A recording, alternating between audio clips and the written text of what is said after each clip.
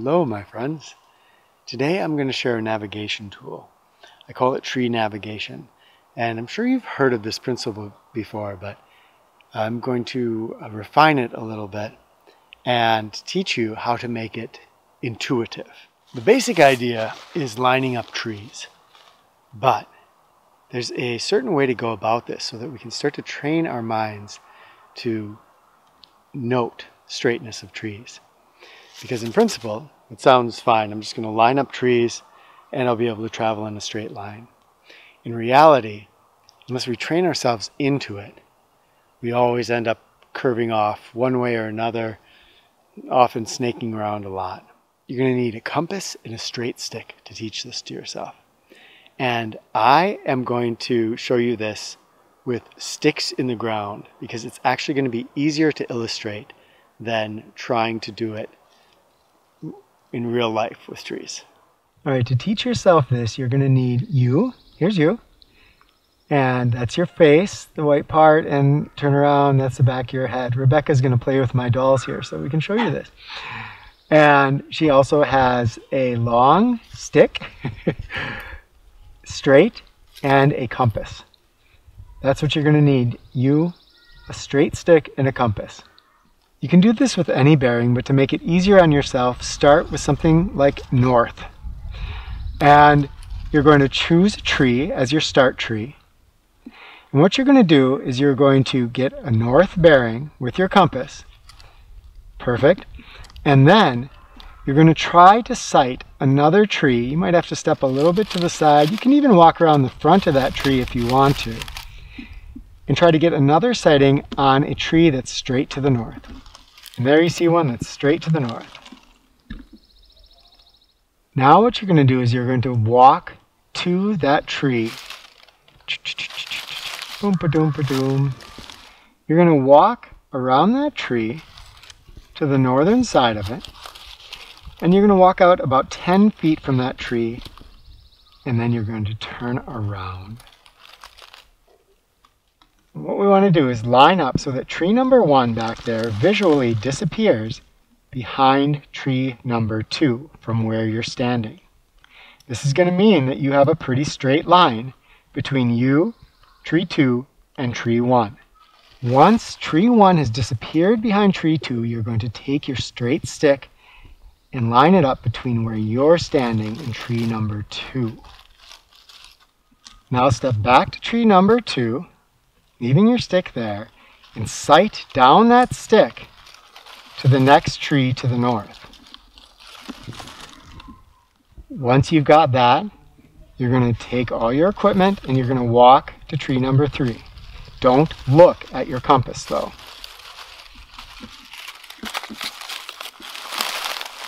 Here's where we train ourselves in.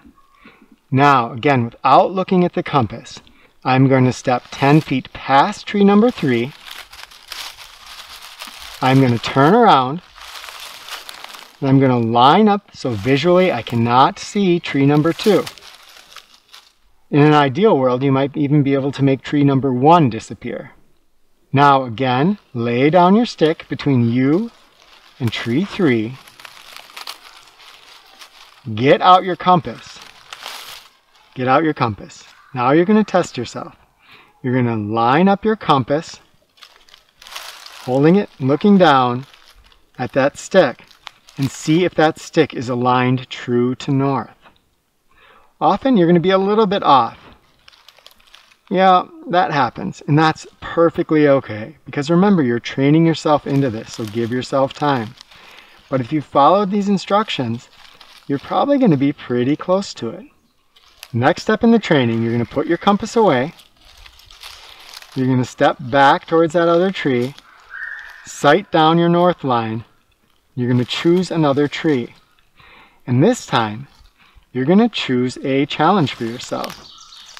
A good number to start with is maybe 2 trees or 3 trees. And you're going to try to repeat this process for those 2 or 3 trees without checking the compass.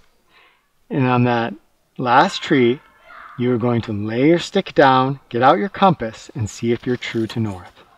Again, you can do this intuitively if you want, But if you follow those instructions, you're going to start to train your brain. What happens for most people is that I'm going to be at tree 1, I go to tree 2. If I don't use that stick to line up, I'm going to look backwards, I'm going to make that first tree disappear, and then I'm going to, I can turn a lot there. It's going to be really hard to get that feeling of what is straight. But if you keep practicing with that stick, and you keep checking yourself with your compass, you're going to start to get it. It's going to become pretty innate over time. And eventually, this allows you to navigate through a forest, or, as you can imagine, almost any other environment that has landmarks. And you're going to be able to navigate without a compass and go straight. You may not know what direction you're going, but at least you'll be going straight. And that's going to keep you from doing that famous walking in circles that gets so many people in trouble. Couple of tips and tricks. As you might have figured out already, the further your landmarks are apart, the less margin for error. But this is really tricky because it's not that easy to make your objects disappear or to remember which object was which, especially if you're in a dense forest. So sometimes your objects, your trees, are going to have to be pretty close together. But as much as you can, spreading them out as long as you're not going to lose sight of that last one. Tip number 2, this begins to develop an awareness in us, an awareness of nature. If you've been out in the woods a lot and you go out into the woods with somebody who's really never been in the woods, you'll notice that all the plants look the same, all the trees look the same. There's not much differentiation. As we become more nature literate, then we start to see more and more differentiation. And this trains us pretty deeply into that skill. You take a tree like red pines, we have a lot of them here, and they can really look the same, one red pine from another. If you're in a stand of red pines, how are you going to remember which one was which? This starts to train you into looking at a tree and not just seeing a tree, but noticing branches that come out, noticing a slight curve in the bark, noticing a rock that's next to that tree, other distinguishing features that make that tree unique. Remember, though, that you're looking at one side of the tree to pick it, and then when you're going to look back at that tree, you're looking at the other side. So as we always should when we're out in nature, remembering to turn around and look at things from the other direction, because it may look like very unfamiliar terrain if you haven't taken the time to keep that 360 vision around you. The last little tip is that this can start to train us in drawing lines sort of intuitively through the woods. If you go out 10, 15 trees, then try to trace your way back and see if you can remember all those trees. You may be surprised to find that if you noted each one as an individual, it's very, very easy to remember your way back exactly. This starts to train us into walking through the woods, and I'm going to start to notice landmarks, find their individuality, and then it gets a lot tougher to get lost, because as you're walking through the woods, you have this line of landmarks that are very intimate and familiar to you. Eventually, of course, you can do this without that compass. That's the meaning of this, but it's always good to carry that compass with you.